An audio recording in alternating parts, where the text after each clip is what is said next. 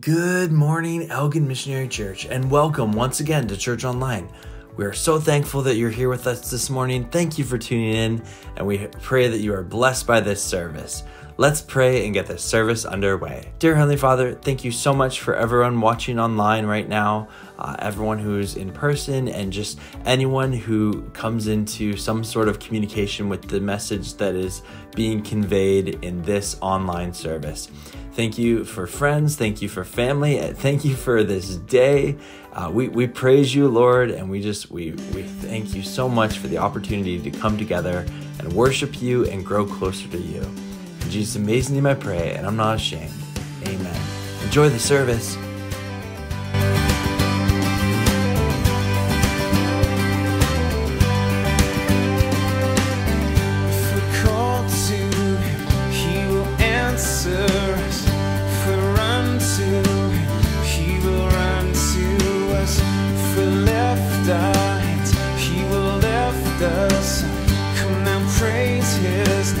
All you saints of God.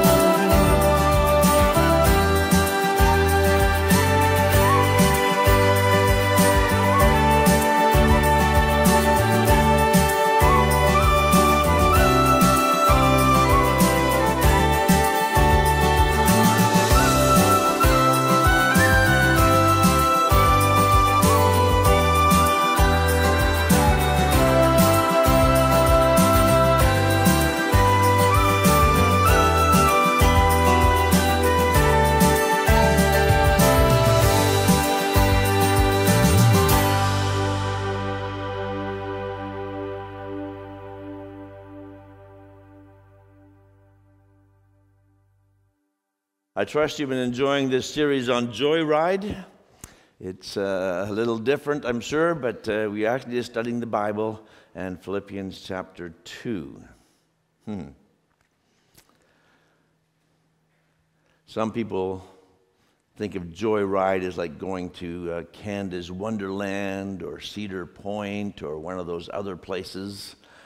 We used to have a family in our church who would go to one of those theme parks, and they would take gravel so that they could have a joyride and not get sick, not turn green. They just loved the joyride so much.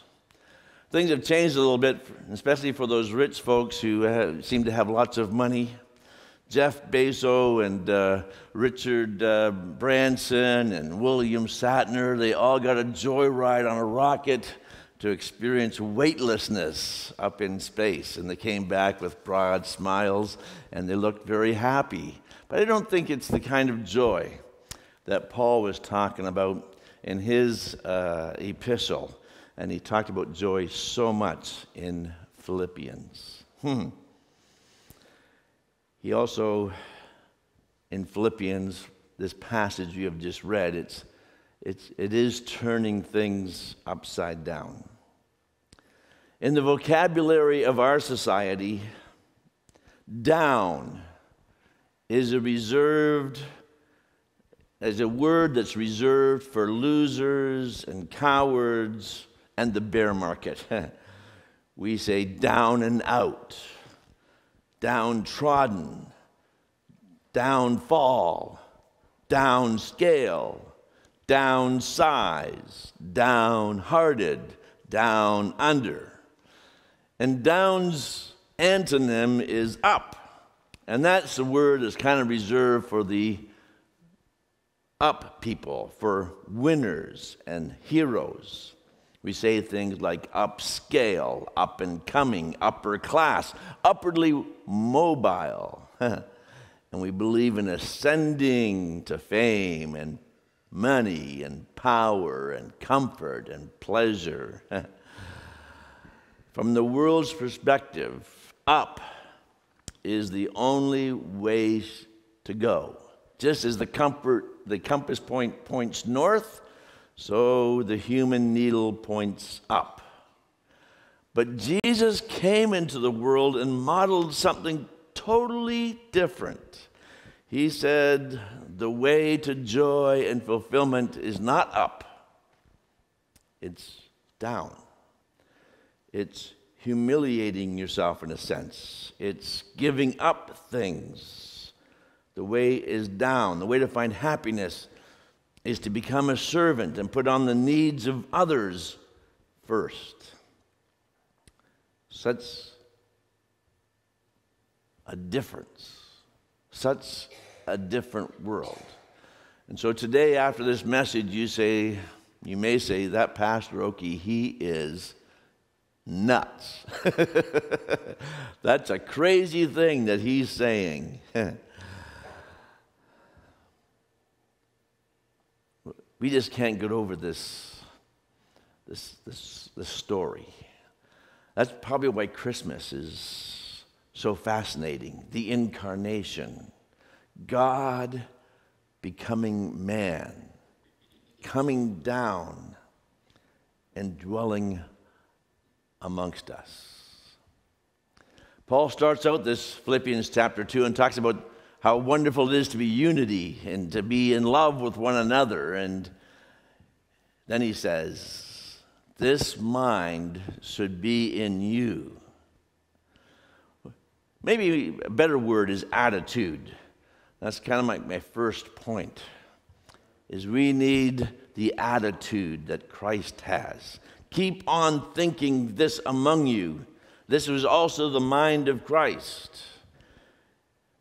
If one's outlook is selfish, actions are going to be divisive, self-serving, only concerned about self. We'll be saying, this is mine, I have a right to this, you have no right to demand that of me, I'm a free agent. The attitude of Christ was he gave up his rights. because his appearance was that he was in the nature God. He was everywhere present. He was all-knowing. He was all-powerful. But he gave up all those privileges to be found and fashioned like us. And sometimes people say, well, Jesus doesn't understand me. He's God. Oh, yes, but he came and dwelt among us. He was tested in all points like we. He knows what we're going through. He remembers our frame. This Jesus is so special. He didn't think that equality with God was something to be hung onto. It was not robbery to let it go. He gave it up willingly. He did not consider, he didn't perceive or understand that God-likeness means that we grasp, that we seize, that we hold on to our own advantage, but we're freely willing to give. He was all power, but he gave it up. Instead of using privileges for himself, he says, I'm going to use them for others. This is a simple story, but kind of an illustration of how this kind of plays out.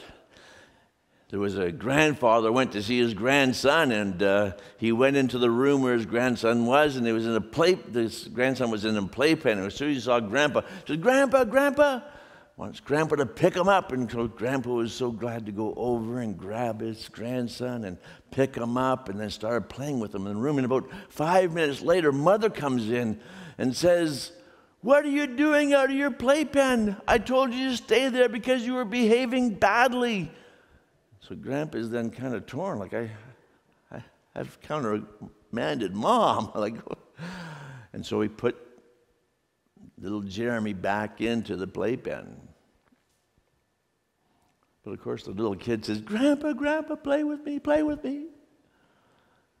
Story goes that Grandpa got in the playpen with Jeremy to play with him. Kind of a small illustration of what God does for us. He became a servant. And again, we can't really get our mind around this, but a servant, a bond servant, a slave in Jesus' time owned nothing. Not even the clothes on his back. Everything he had, including his life, belonged to his master. Now, Jesus did own his own clothes, but he owned no land, no house, no gold, no jewels. He owned no business. He had no boat. He had no horses. Can you believe that? Margaret's devastated. How can anybody live without a horse?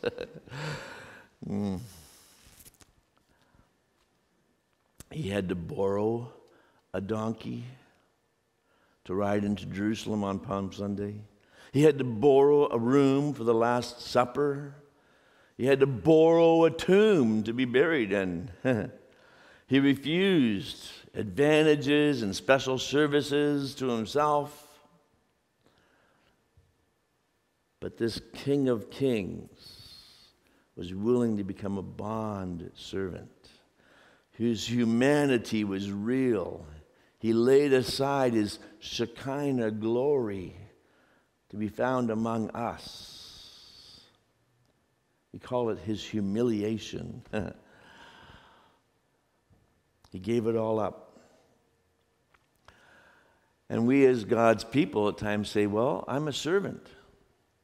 Sometimes the people who serve us in politics also say that they are a servant. And this is all well and good to talk this way, but I've noticed, especially for myself, when you start treating me like a servant, that's a whole different story. I don't like it when you treat me like a servant. I want to be treated as somebody special. But Jesus gave it all up. Gave it all up for you and for me.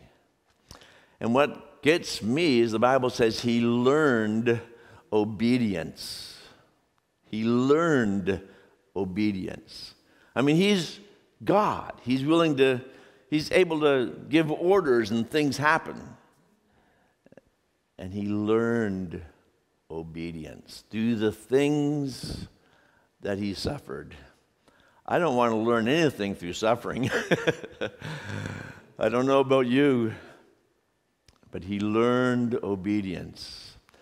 When our children were little and Margaret was teaching them music lessons, our one daughter didn't mind playing the piano once she knew the song.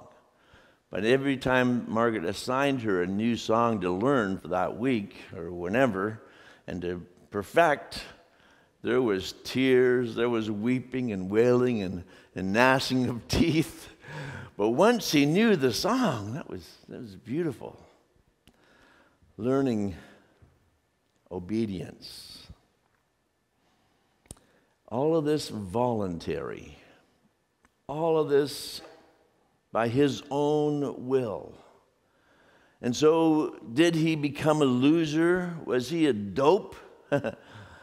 No. Giving up things got him everything. Got him everything. Because of Jesus' voluntary humiliation, God lifted him up and gave him a name which is above every other name. We think going down and humiliating and humbling ourselves is terrible. We think if we bought that house, well, that would be poverty. You know, we've got to get the right house. It didn't seem to matter to Jesus. The Bible says, humble yourself in the sight of the Lord, and he will lift you up higher and higher and higher. At the name of Jesus, every knee shall bow, every tongue will confess. There'll be acknowledgement that he is Lord of all. There'll be adoration because everybody will confess that Jesus Christ is King. They'll either confess it in joy or they'll confess it in shame. So, humbling yourself.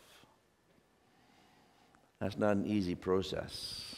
And the first few verses talk about what's necessary. Let nothing be done through selfish ambition.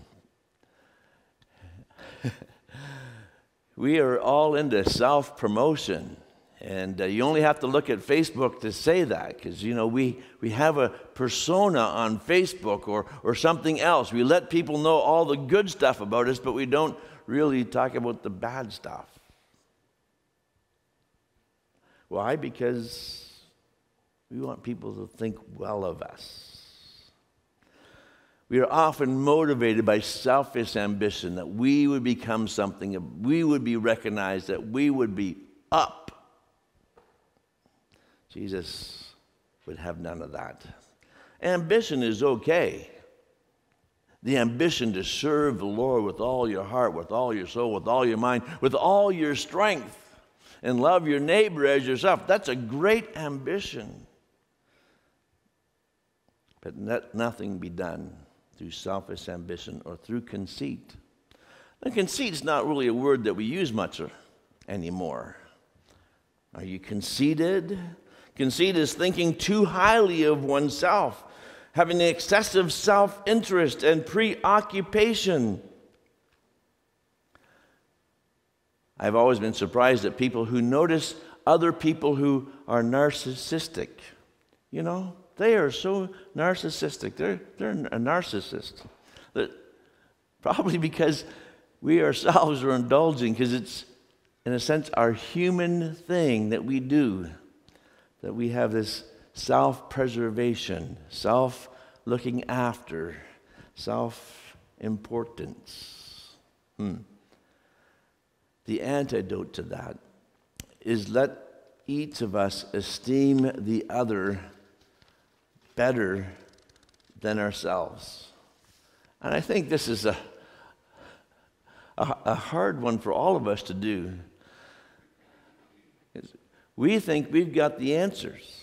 You talk to me very long and I'll tell you how to solve the problems of the world. No, I won't. But, we have an opinion. All of us do. And we think our opinion's right. When someone crosses us, how do we react?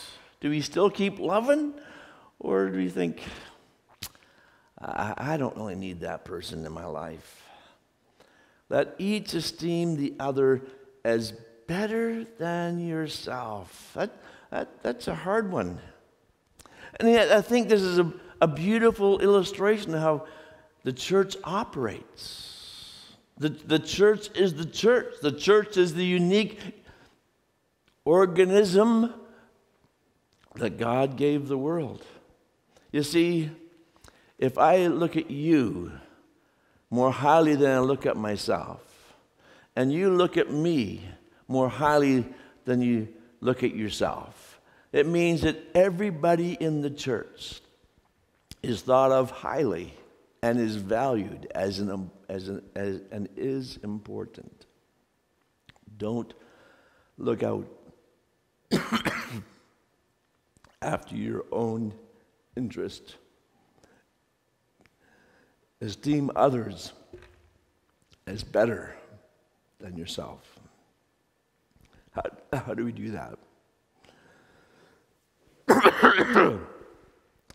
Joy empties.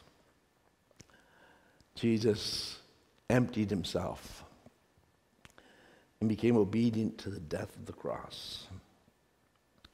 We need to empty ourselves of our own ambitions, our own desires, our own conceitedness. You say, I don't need to worry about that conceitedness. I used to be conceited until I found out I was perfect. Conceit's a fault, and I don't have any. Let Jesus be the Lord of our life.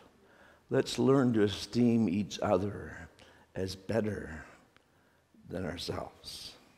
Don't look just to our own interests, but look to the interests of others. Commit your life to Christ. We really can't do it on our own strength, but humble yourself in the sight of the Lord, and He will lift you up. Dear Lord Jesus, as you look at your word, we see so many truths. And Lord, as we look for joy, we kind of think that maybe there'll be something external that's going to make it happen. But we understand that happiness and joy is an inside job. And Lord, as we empty ourselves of our ego, as we submit ourselves to you and allow your life to be in us, that's when we find joy.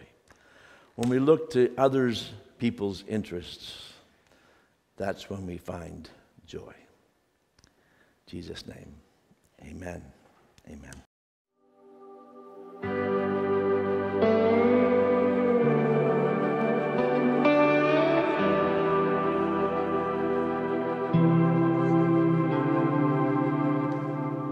When I'm at my end, you're just getting started. When I hit a wall, you just walk through. When I face a mountain, you are the maker, so it's gotta move. When I'm out of faith, and you are still faithful. When I'm at my worst, you are still good. In all of my questions,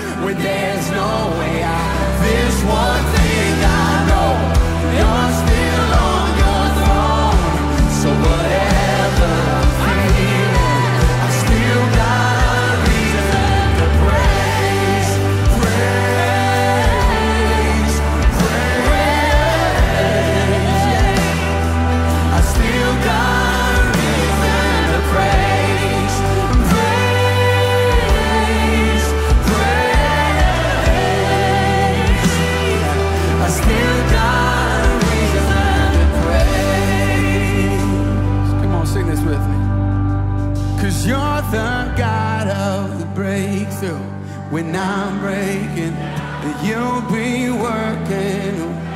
Ooh, when there's no way out, this one thing I know, that you're still on your throne. So whatever I'm feeling, I still gotta realize